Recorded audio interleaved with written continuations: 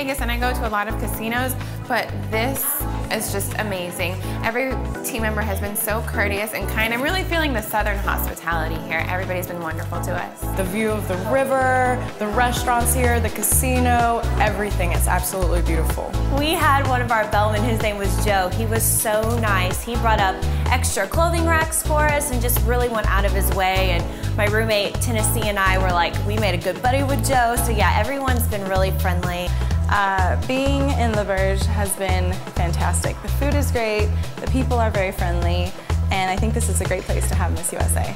Yesterday I went to 18 Steak and that was phenomenal. I had the filet and I had the cheesecake, and they put down the cheesecake and then told us we had to leave, so I was like stuffing some cheesecake in my mouth as I was running out the door. It was so good. Oh my gosh, fried green tomatoes, scallops, cheesecake, everything. Delicious, and I can't wait for the crawfish boil that's coming up. I bet every hotel room is just full of clothes. I know mine is, but it's fun because after we leave, we're gonna have the best wardrobe for reserve.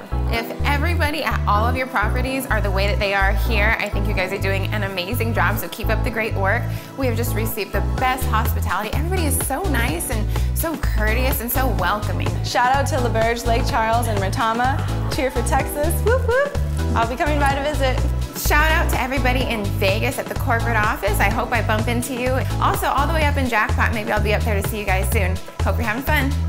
Thanks, Lauberge!